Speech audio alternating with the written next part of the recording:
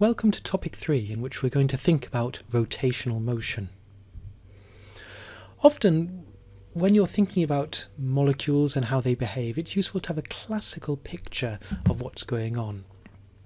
Now, we always need to remember that it's only a representation of what's going on and doesn't fully describe the quantum mechanics underlying all of molecular behaviour, but it's still useful to give a sort of insight, a feeling for what's going on. So if we think about rotations of molecules in a classical view, from a classical viewpoint, we have a diatomic molecule which has a dipole moment, so one end is delta plus, one end is delta minus. Then, if this molecule is rotating, it will point in different directions as a function of time. If we now then draw the dipole moment as a function of time, we can see that this also points in different directions. If we think about the vertical component of this dipole moment and plot this as a function of time, it looks something like this. So it increases to a maximum, decreases to 0, goes negative, and then comes back to 0. So it forms a wave. Now if we remember that light has an oscillating electric field, which goes up and down, this oscillating electric field from light will interact with the oscillating vertical component of a dipole moment, and this will allow them to interact, which allows spectroscopy to occur.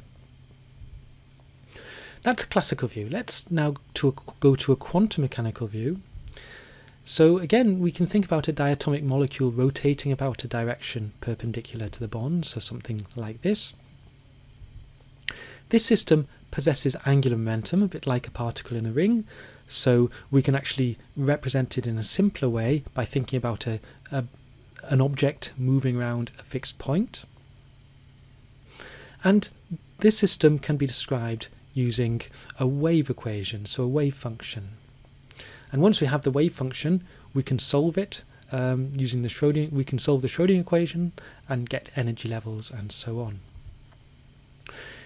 If we think about a rotating system like this, so a particle in a ring, only some of the wave functions are actually meaningful. So for a particle in a ring wave function to be meaningful, the ends of the wave function must smoothly meet up. So it means that not all wave functions are allowed, so that this means that we have only certain quantized energy levels. So when we solve the Schrödinger equation for a rotating system, it gives us this expression here for the energy. So in this expression, we have h, which is the Planck's constant, and j, which is a rotational quantum number. So this is the first of many quantum numbers we'll see in this course. Otherwise, in this expression, we have Ej, which is the energy of the state with quantum number j, and I is the moment of inertia of the system. So I is given by mu r squared, so where mu is the reduced mass and r is the length of the bond. The reduced mass is in kilograms, the bond length is in meters, so I, the moment of inertia, has units of kilograms meters squared. And the energy of these energy levels has units of joules. That's it for this topic. So there's now some homework, so various pages in Housecroft and Constable to read. There's an information box to read, and there's some worked examples for you to have a look through.